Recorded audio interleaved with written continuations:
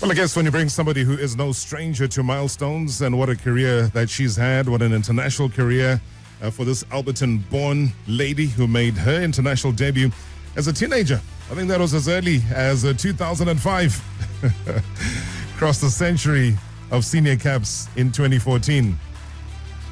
In the decades that has elapsed between those two dates, she's grown from an emerging talent to somebody of international acclaim. As far as women's national team is concerned, to an accomplished leader, one of those trailblazing achievements stretching beyond the pitch. Sadly though, she gets to miss out on her second World Cup appearance, something that has raised a bit of eyebrows. Is she injured? Was she just dropped? Has she retired from Banyana Banyana? What really happened there? Janine van Wyk is here to tell us exactly what happened. She'll be with us for the 30-minute slot. Janine, good to see you. I still call you captain. You'll be captain forever in my eyes. Thanks, Robert. Good to be on your show. I was just saying that no better person to have in studio. You know, chatting to Minister. He's at the airport on his way. You're not on your way to this World Cup. Hey, I mean, you're going to training after this show. Yeah. I was expecting, at least with all the experience that you have, to be given a bit of a call-up. Or a call-up is what I call it. What happened? Yeah, I mean, I was left out of the preparation friendlies, I think, just after we won the African Cup of Nations. We had some friendlies against Brazil that I managed to play. And then just after that, I made my way to Greece to play in Greece. Got off over there. And then Coach Desiree called me up and said that she would like to have a look at newcoming players because she obviously knows what I'm capable of and what I can deliver towards the team. And I didn't realize that I would be left out for all the preparation matches. It was quite a surprise to me. Yeah. But I just carried on in Greece, and just before the provisional squad, she called me up and asked if I could join the provisional squad.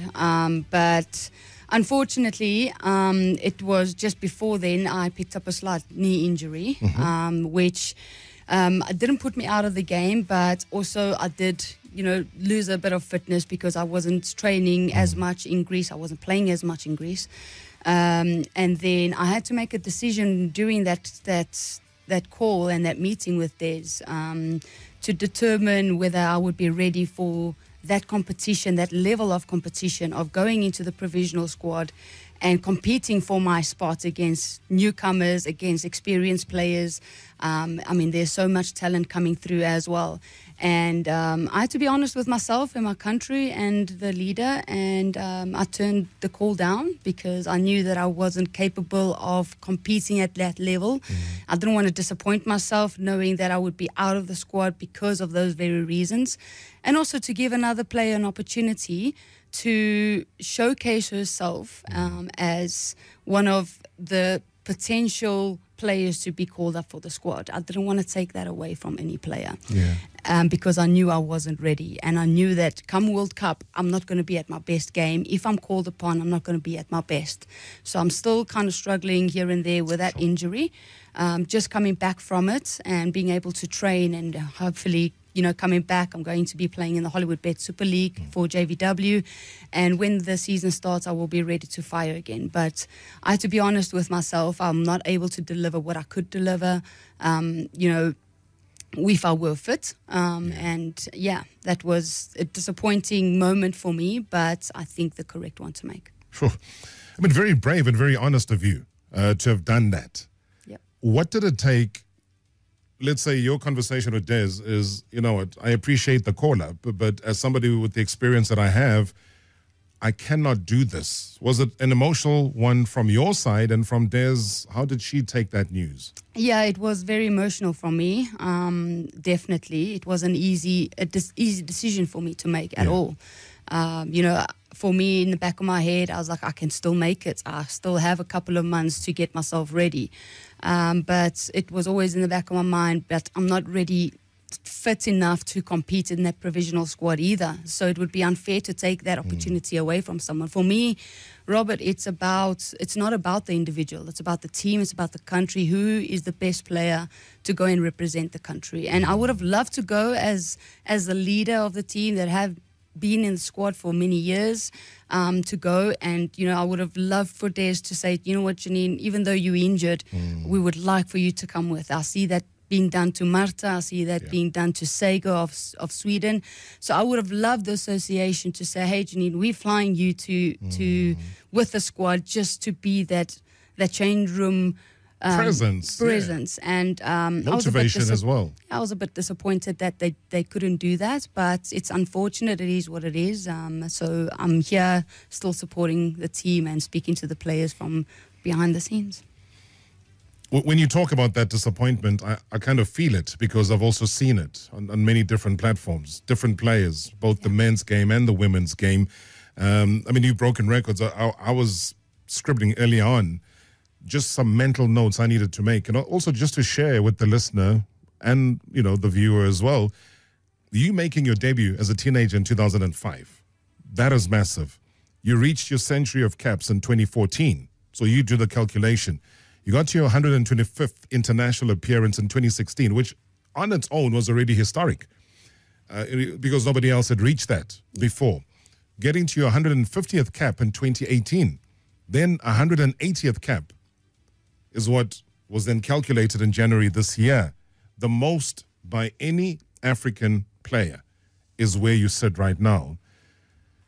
I need to take a deep breath just to absorb all of that. And a presence like yours, especially in a team that has been plagued with so much that's been going on off the field, is that your calming effect, your leadership would have been something that the players would have appreciated, in my view.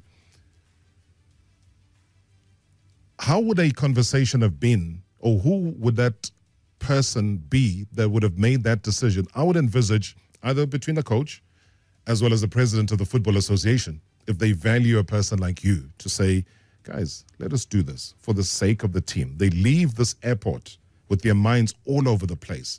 I don't know if I'm making any sense with that. Yeah, of course. Yeah. Yeah, it is a lot to take in for the players. I was very afraid that this would be a massive distraction for the players going into such a massive tournament. The pressure is on the shoulders of being African champions. Yeah. So it's our second World Cup.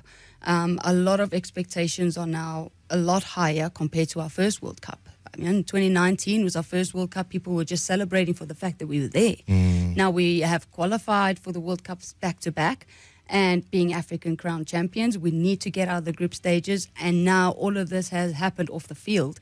It could be a big distraction for the players and the team. But looking at them, playing against Costa Rica, getting a great result, very convincing 2-0 against them, it just also means that the experience within the squad is so high and so good that they're able to put that behind them for that moment and focus on the task ahead. And I'm really hoping that they can do this going into their opening match against Sweden. I always see there's almost a threat of some sort. You see it in the men's game. People always say and advocate for the involvement of guys like Lucas Khatebe to be there. There's always an advocate for people like Doctor, other individuals in the game to be involved. Yes, Desiree is there. She's a former captain and a former player for Banyana Banyana. So I understand that she's been given an opportunity. But do you always find, maybe it's early on, I don't even know if you've retired, I'll ask you this in a second, but do you find, though, that people are allergic to the input that individuals with your experience, your traveling experience, your international experience, your club experience do have, as opposed to embracing you? There's almost like a barrier that's been put there. Yeah, of course I would have loved to go and use my experience, even if it was off the field. AFCON, I hardly played matches. I played one match, but I was rallying the team on in the finals at halftime. Coach Des, I could see that she had a lot of pressure on her shoulders. She came in literally for 2 minutes in the halftime of the Moroccan game and, just said, we need to be better, we need to score goals. And that was it. And the players looked anxiously like, what's next? And for me, I went to every single player and just gave them a small task to do, focus, play for each other, do the basic right. And those are the things that I contributed to the team, just bringing that calmness to the players and just reinforcing how valuable they are and how good they are, and that was kind of my task during AFCON. And I thought maybe at the World Cup that kind of experience could have been used whether I was playing or not playing. But yeah, it's obviously coach's decisions on who she wants to take, and she'd rather take a player that could play and could get her debut, World Cup debut, and leave a player like myself behind. But it still hasn't stopped me from playing. I mean, from speaking to each and every single individual, hearing how they are, how they're coping, how's training me going, are they ready, and by people that I have, or the players that I have been speaking to, they are in a good space, and regardless of the distraction on the outside, they're in a good space and they're ready for the match. Well, I was going to ask you that. I've followed a couple of them on social media. They're dancing around in the rooms, and they're having a bit of fun and so on, which made me happy because it was good to see that based on what we read and what we've seen before their departure. So is that what they're reporting to you? Is that, hey, we're at the World Cup, so we can't change that, whether we're getting 2 cents or whether we're getting 200,000 rand. Yeah, and they know that the pressure is on them. I mean, they made a big noise this side. They got the country behind them in certain things that they wanted to get, but they know they have a duty ahead of them, and their duty is to make our country proud. They can't be screaming one thing and then not deliver the other thing. So they know that they have a big duty at hand. The opening match is crucial for us. I mean, we know Sweden is ranked third in the world. Yeah. We know that they're one of the best teams at the World Cup. But it still doesn't mean we don't have opportunity to grab something from them. But yeah, get out of this group stage. I think it is reality for us. We can do it. We can navigate the best way possible, given the group that we have. I think we could possibly get out the group stage, even if our opening match doesn't go as we want, even if we come out with a loss against Sweden. I think we can really steal a lot of points from Argentina. Definitely, we are compatible to them. I think we on par with the way their style of play is compared to ours. But I do think with the experience that we have, players playing abroad, the group of players that we have, I really do think that we can get points from Argentina. And the Italians are, I mean, depending on how the group goes, the last game is always the most crucial one as well. And I think with the Italians, they always will come out aggressively. But we have our captain, Fifi, that plays in the Italian league, and I'm pretty sure she knows those players inside out and will give our players some feedback on that, as well as the coach.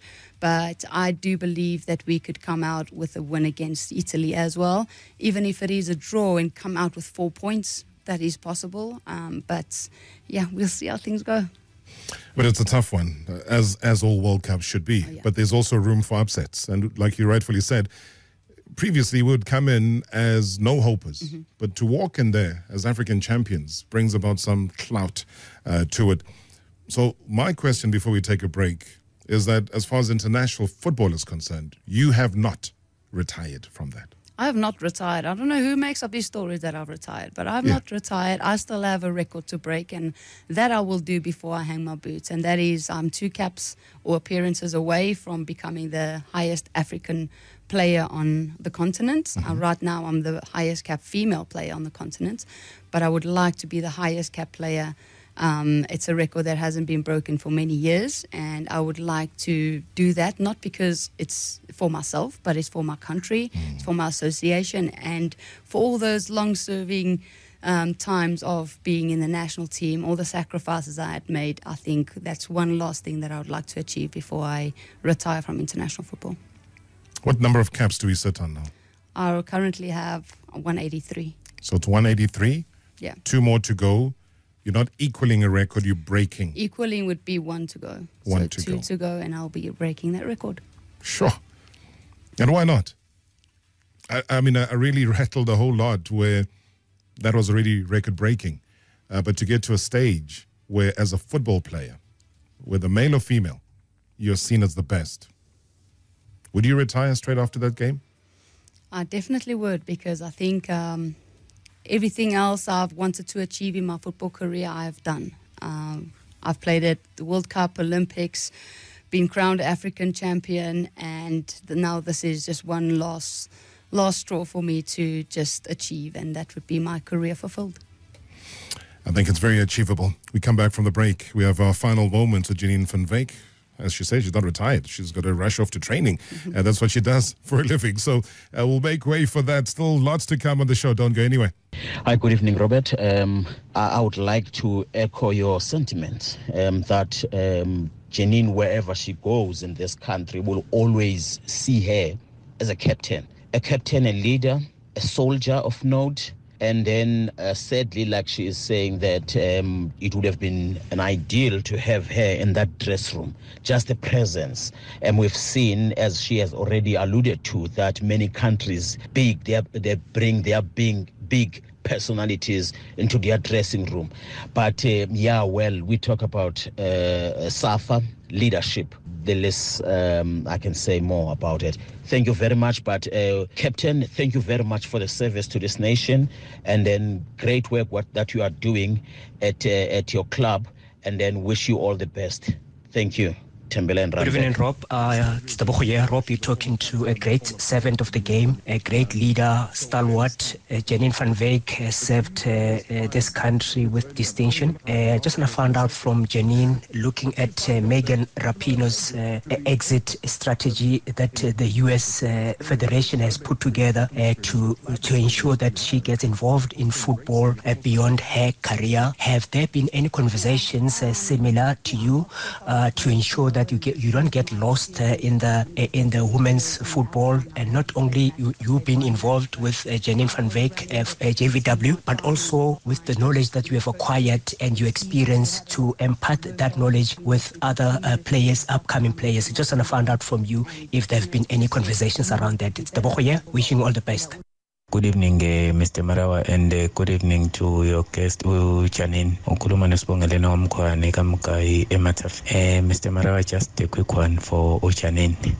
Does she see herself back in the national team since miss a big tournament like a World Cup, or she will focus at a club level? Thank you, Mr. Marawa. Good show. Swangaleni, thank you so much indeed. You know, when you're talking about excellence, that's what Janine van Wyk is all about. And I think a lot of people echoing exactly that. Tombeni on Twitter says, Janine has given so much for the women's game. Her presence in the Banyana squad left a remarkable mark. And for her to not accept a call-up for the prelim squad demonstrates the type of leader that she is. Would have loved to see her at the FIFA World Cup behind the scenes. So a lot of those coming through. You heard those voice notes. Tembele, maybe your quick reaction to that first one, and pretty much saying what we were talking about here, including what Tebogo was talking about, using Megan as an example, saying that the US have got an exit strategy for her. Is there one for you? Well, I would hope so. I don't know, but I have acquired my UEFA B license not so long ago. I was in Scotland, and I thought about doing my badges over there. Yeah.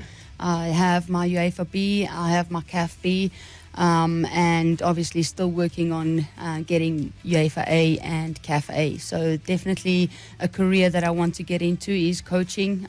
Football is my passion, it's my life, and definitely want to share my knowledge and experience down to the next generation. I mean, would we lose you? I mean, would you, if a Vera Powell says, you know what, I loved working with Janine, let her come through and be my assistant, for example? Well, yeah, Vera and I speak a lot. We speak often. And yeah, she was one to say if she has to go to any other team, a club team, she would definitely call me up as an assistant. So that's something I really look forward to. And hopefully it does happen, because she's a fantastic mentor and coach. I got an offer in England in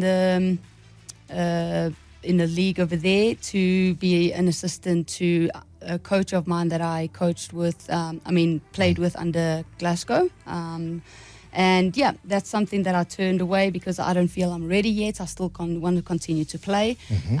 But definitely a career that I would follow after playing football. Yeah, let's not lose you. That's all I'm saying for now. Hi, Rob. This is Enu from Rodipot. Rob, what a legend you have in your studio. You cannot mention South African women football without mentioning Janine van Wyk. She has done a remarkable job to develop young talent without any significant sponsorships. If you look at most of the players that are playing in Sasol and Hollywood Bets, they come from the hands of Janine van Wyk, Rob. Even my own daughter, who plays for Sundowns today, comes from Janine van Wyk Academy.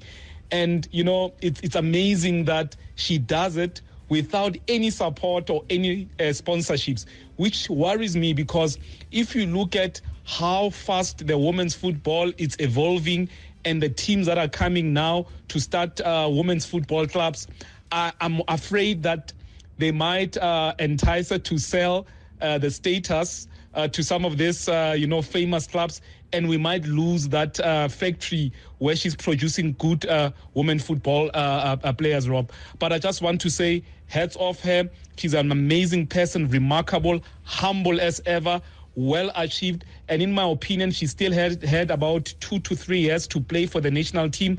And Rob, she's a defender by position, but Rob, put Janine van Wyk as a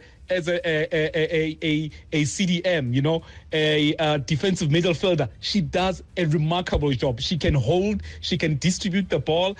The passing rate is remarkable. And I just think that it's a lost opportunity that we didn't choose her to the World Cup, Rob. Andrew from Rodiport. Thank you, Rob. Sure. Wow, that was amazing. That got me emotional, actually, that voice note.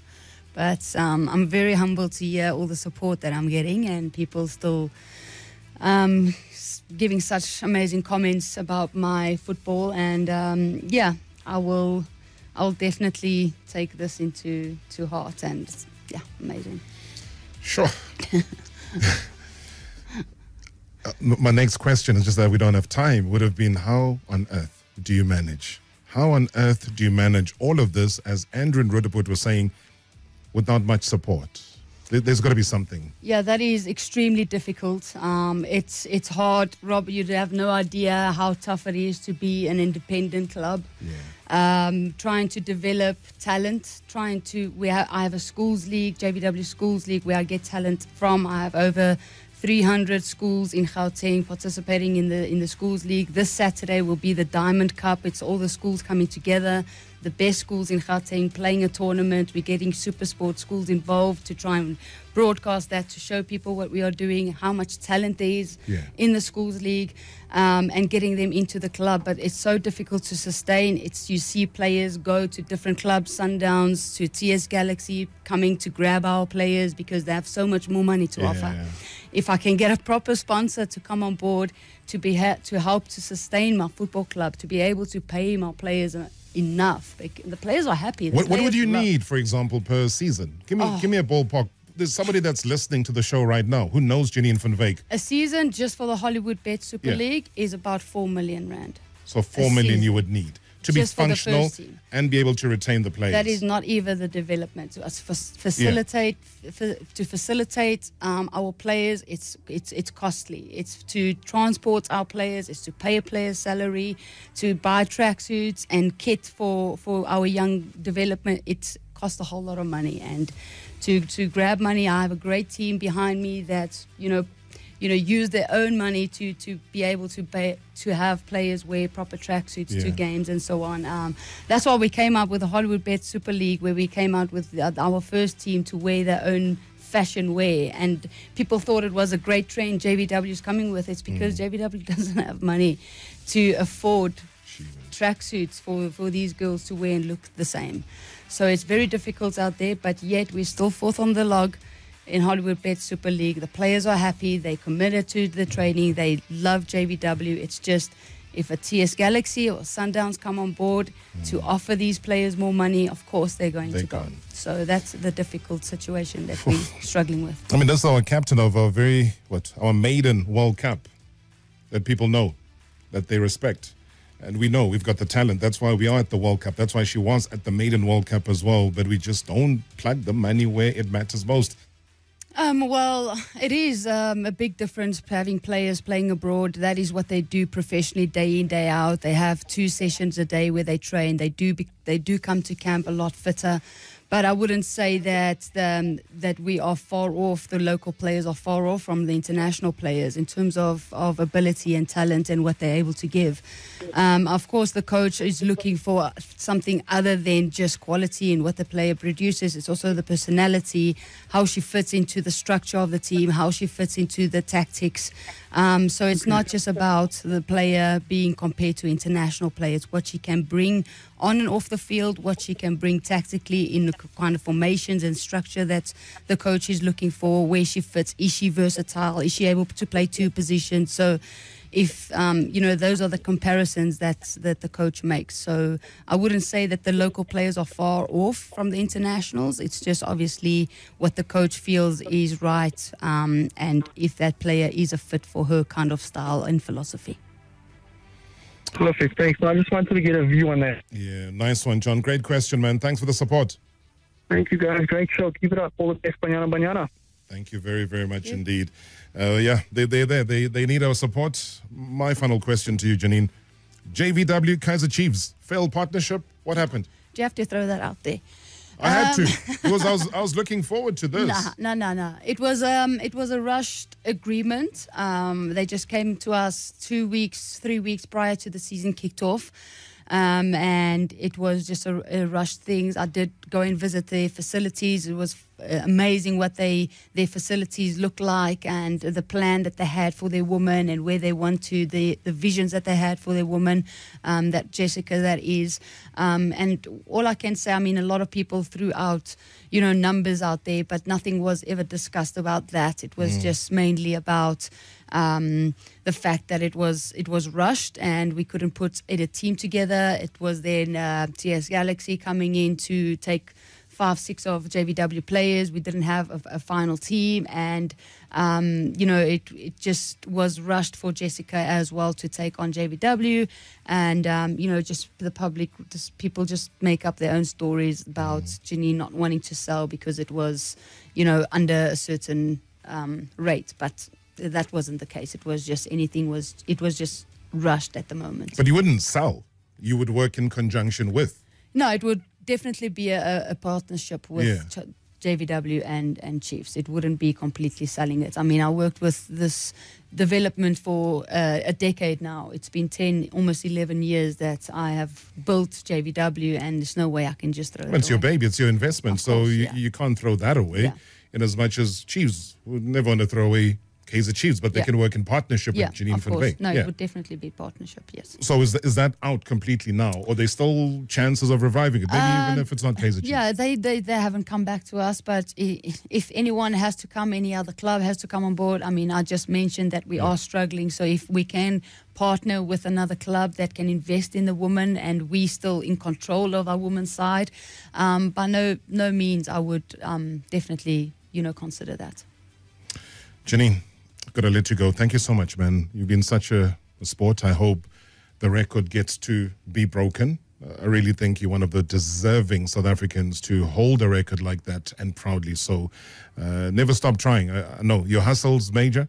There's a lot of loopholes. There's a lot of potholes. There's a lot of landmines on the route to success. And I think you might have a couple of keys to unlock that. And if we give you the kind of support that you need and you deserve, we could be a world beater. We could be defending champions on the continent multiple times. We could hold on to this title year in and year out, every time we compete. But I think if we let slip what we have right now, then we are in big trouble. So in you and your future, we trust. And I know you said you'll be back to plug away for an hour, because there's a lot that we need to really chat about and share with the listeners as well. But thank you so much, man. Thank you. Enjoy the training. I will. Thank you for everyone that listened, and you, Robert. I really enjoy speaking to you. Thank you so much, man. You are truly the captain, the champ. Robert Marawa, live on 947.